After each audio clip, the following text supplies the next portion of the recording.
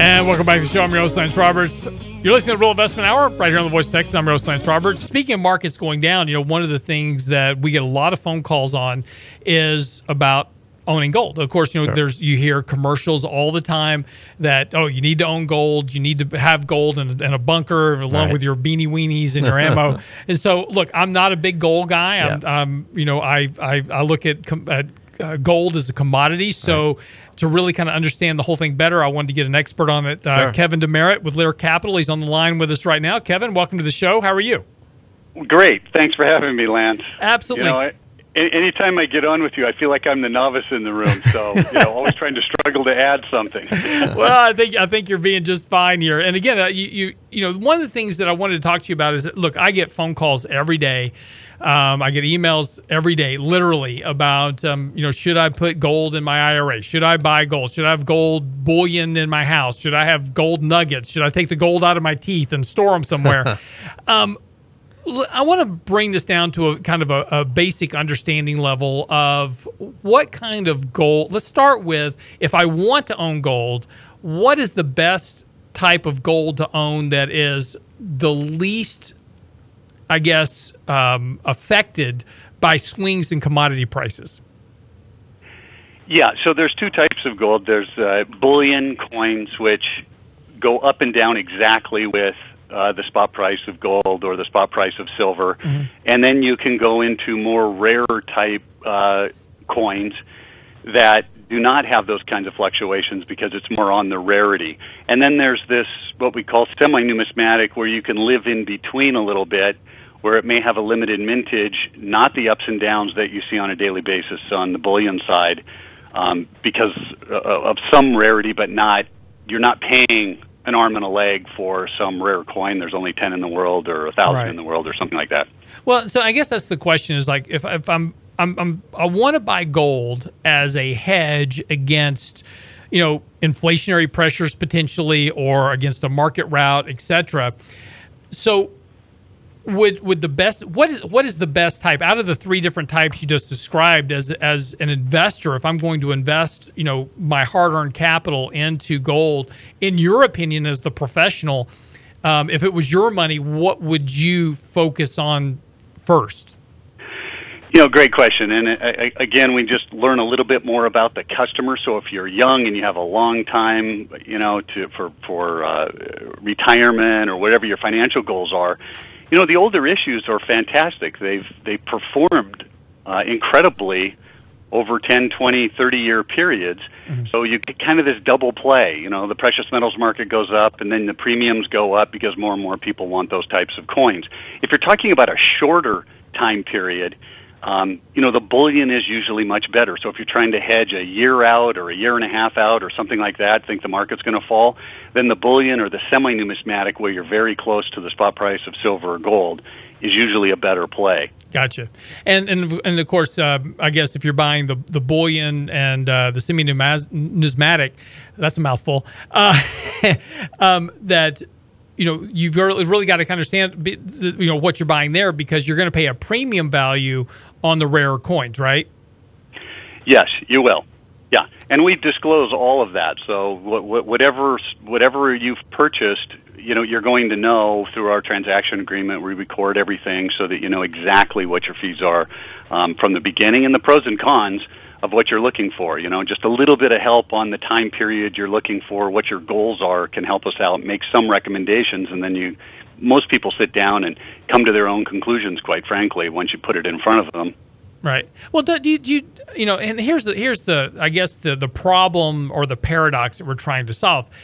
I think a lot of people go into buying gold, and they do it thinking they're going to own it long term, and it turns out that as soon as gold starts to fluctuate in price, which even as of over the last couple of years, the price has moved all over the place. Then they wind up doing exactly what they do with their stock investments, which is to panic sell the investment at the wrong time and lose money. Then they're convinced that gold wasn't the right thing for them, so they never own it again. How do you this is what I call duration matching in a portfolio, and it's what you're talking about as well, is trying to match the psychology of the investor to the type of gold they're going to own. People may say they want to own it long term, but their psychology is very short term in nature in many cases.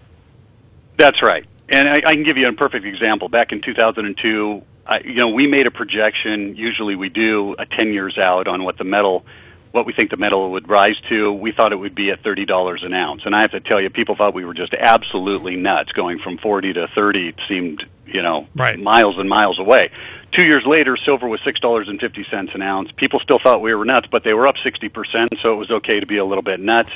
2005, it doubled. 2007, we all know what happened, and silver actually goes to $48 an ounce, 11 times higher than where we started at in 2002, $18 higher than our projection. The reason I bring this up is even today, from 2002, most people are shocked to find out that the silver market has still outperformed the gold, or the silver market has still outperformed the stock market right, through that time period. So if we can, and that's the bullion part of the market. So right, if you move up a little bit to, the semi-numismatic or numismatic, those have outperformed the market.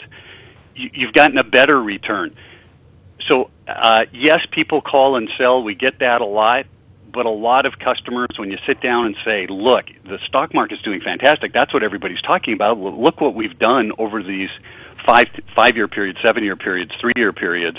Usually they'll stay in the market. Right. But you might have to readjust the portfolio also. I mean, when silver goes from 4 to 38, don't keep all your money in silver. It's time to readjust and maybe go back to the stock market. So there's a lot of that going on also. Well, right, and so let's when you're talking about adding precious metals to a portfolio, right? So most individuals that are looking at adding gold to their portfolio, they have a 401k plan, so they have an investment account, and they're wanting to add some precious metals to their portfolio for hedging risk, etc. Should they consider various types, instead of buying just the semi-numismatic or just the commodity itself, the core bullion? Should you have a blend of all three types? Yeah, the government on those retirement accounts restricts. So the older issue, 100-year-old coins, those are not available to go into a retirement account. But the semi-numismatic and the bullion coins are, and yes, we always combine the two. We try to combine those two in a portfolio. Mm-hmm. If it's a little bit more long term, right? But this is in a retirement account. If I have money in an investment account, I can buy any of the three, right? Correct. Okay. Now, is there a big problem with trying to put gold or precious metals into an IRA? Is this a huge hurdle that people have to get across and open up new accounts, or is there a fairly simplistic way to do that? It's very simple. I think it's kind of one of the best kept secrets out there, placing physical gold into an IRA. But yeah, it's very easy to roll over a portion of your IRA. So if you had $50,000, $100,000 in an IRA and you only wanted to move a portion of it to a precious metals IRA, very easily done. Lear does all the work, no rollover penalties, and you can just move it right over and then select the metals. And when you want to sell, it's just simply pick up the phone, just like you would with a stock or anything else, and and sell it at the day's price. So let's talk very quickly here. We're getting close to the end of our segment.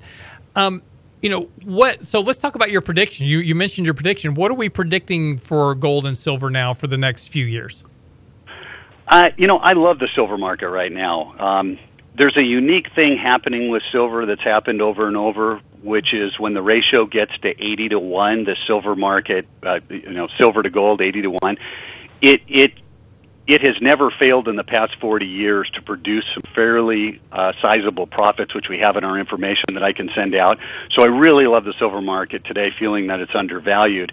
And again, I'll make a nutty prediction, and I predict that the silver market is going to trade somewhere in the $80 to $100 range in the next 10 years. Wow, that's quite a return. Reasons. Yeah. Well, so if somebody wants to get information or whatever, how's the easiest way to contact you?